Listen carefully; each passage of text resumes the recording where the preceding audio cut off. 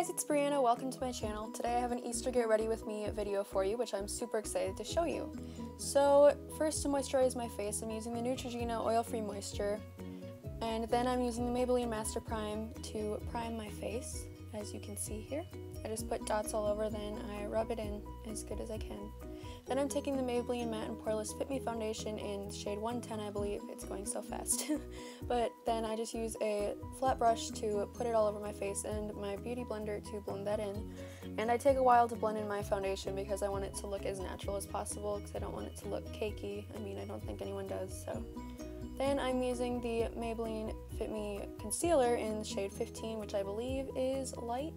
Not sure, but then I just use the regular brush it comes with to put that under my eyes and on any spots. Then I use my beauty blender once again to blend that in.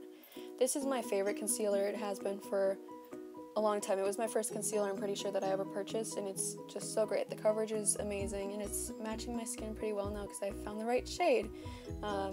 Yeah, it's weird because the lightest shade is actually darker than the second lightest, so I don't know how that works, but yeah, you just go with it. So I am just blending. I don't want to make my under eyes look dry or anything, so if that made any sense. Then I'm using the Rimmel Stay Matte Powder, which everyone uses, and I'm just using a big fluffy brush from Real Techniques to put that all over my face because I get so oily, especially in my T-zone and around my nose. So I just try to put on as much as I can to try to keep me matte. And then I'm going to use a setting brush from Real Techniques, I think that's what it's called, to just set under my eyes with the same powder. And there's a smile. Not so serious all the time. Then I'm using the Maybelline Master Contour, and I'm going to be using the contour shade first. And I'm just going to draw a line on each of my cheekbones to outline, then I will blend it in, as I'm doing here with the Real Techniques contour brush, I think. And then I'm just putting it under my jawline. And then I'm going to do duck face to show you my amazing cheekbones that are now there. Then I'm using the blush shade to just pop a little bit onto my cheeks to add some color because I don't want to look too bronzed up because it is a spring Easter look. I'm just using a Real Techniques blush brush for that. Then I'm using the highlight shade, and I'm using the setting brush again to just pop that onto my cheekbones. And I wasn't real impressed with this at first, but I think in the light you can actually see it better than I thought you'd be able to. And then I'm just putting it down my nose and on my Cupid's bow. Then I'm just brushing on my eyebrows, and I'm using an Ulta brow pencil to fill in my brows. And I'm only showing you one because I do the exact same thing on the other, and it would take way too long for this video. I had a half an hour of footage to edit down. It took me an hour and a half, but I got it down to just under 10 minutes, so I'm very proud of myself.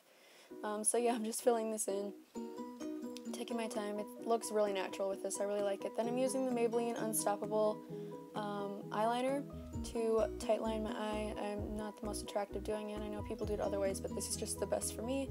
Then my eyes were watering so bad after that. Then I'm using the Naked One palette, and I'm using Half Baked all over my eyelid, or Naked One, just the Naked palette. I love this color. I saw it in Tanya Burr's vlog, so I wanted to try it out. I thought it was a great spring color, and gold is just great for spring and summer anyway. Then I'm using Sidecar and putting that on the outer corner of my lid and putting that in my crease as well, just to add some definition. It blends really well with the gold, you can't really tell, but then I'm just blending, and then I'm using Sidecar, I believe, I can't see, the recording thing was in the way, to put that on the inner corner of my eye. Then I'm using an Ulta brow pencil, brow duo, and I'm just using the highlight shade to highlight underneath my brows and on top of my brows, and I'm just using my finger to blend that in. It's not the greatest product, I definitely want to invest in find a good highlight, but then I'm using the Maybelline Falsies Push-Up Drama Mascara, and let me tell you, this is my favorite mascara at the moment. I love it so much. It gives my lashes so much volume, makes them look so long, and it's just great to have that in one mascara. I love it so much.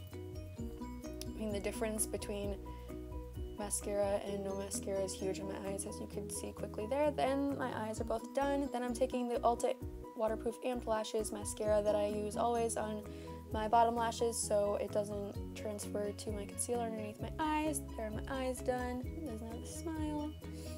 Now I'm singing, and I was having a grand old time, but I don't remember what the song was, so yep. Then I'm using NYX Butter Gloss, and I think it's in Vanilla Cream Pie maybe, but I don't remember. It's something about vanilla and cream, I'm pretty sure. But yeah, I love butter glosses, and I just didn't want a matte lipstick because I wanted this to be kind of natural and light, so we're going with a lip gloss. And here, I am not the greatest at posing, so please excuse this, but I tried. So yeah, that's the makeup done. I'm really happy with how it turned out. Had a few mistakes, but I fixed those, so that's good. Then there's my eyes up close. You can't really see the pink, but I just really like it. Now there's my somewhat natural hair. It's not as curly as it normally is. I'm just combing through that because this is the part where I'm going to show you how I curl my hair. So I'm using the Matrix Total Results spray as a heat protectant, and I'm just spraying that on the bottom half of my hair, combing through that.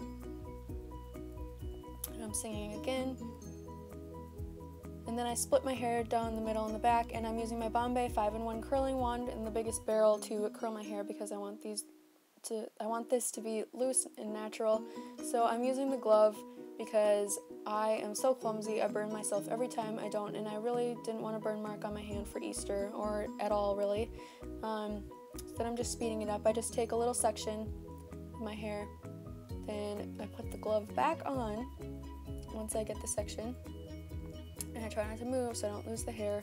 It's a very tedious process, but I put the glove back on, then I bring out the wand and just wrap it around and hold it on for about 10 seconds, I think, and then just let it down and put it in the back. Then here I've done all underneath and one half of the top of my head, and then this is the other half. I'm just showing you what I do. If you want a video on how I curl my hair, I can definitely show you guys how I do that. Just let me know because I'd love to do that video. So yeah, this is what I'm just doing. I curl away from my face, so it's not like going in on my face. And then I just split my bangs section into 2 parts and just curl it, hold it on for a little less than 10 seconds, I think, because these are little smaller pieces of hair. So yeah, but that's what I do to curl my hair.